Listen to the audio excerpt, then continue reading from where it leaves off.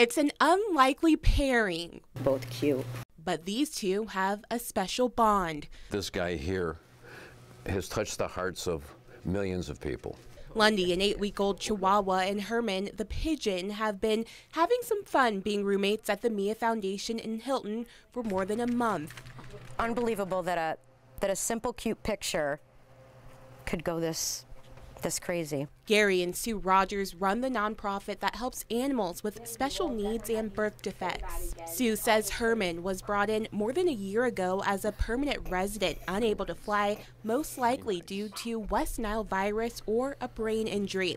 Lundy arriving 6 weeks ago from North Carolina with special needs, unable to walk. Thursday night, I took Herman out of his playpen to give him some time out, and I put him in a dog bed.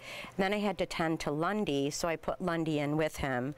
They just looked really cute together, so I took some pictures. I posted them to Facebook, and the next morning, it was crazy. The post capturing the hearts of millions around the world. Just from the simple picture of a pigeon and a puppy being shared, we've already brought in over $6,000 in donations. Going viral with more than 6 million views, 42,000 shares, and nearly 19,000 comments and likes. We had requests to share our videos from Mexico, Italy, the UK, Russia, China. Sharing a lesson that no matter the species or ability, true friendship can form at any moment.